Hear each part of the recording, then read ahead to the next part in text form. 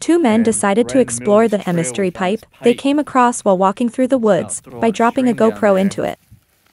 and see what we can see.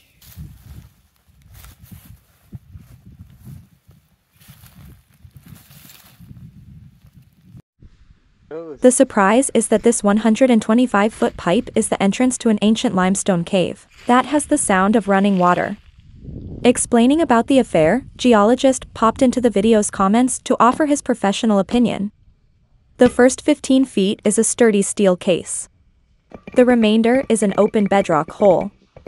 The hole may have been drilled by a cable tool rig. It could be the drill bit and the cable at the bottom, and it got lost after entering the natural cave.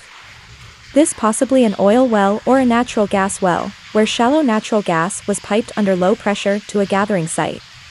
However, it accidentally hit a cave and was later abandoned.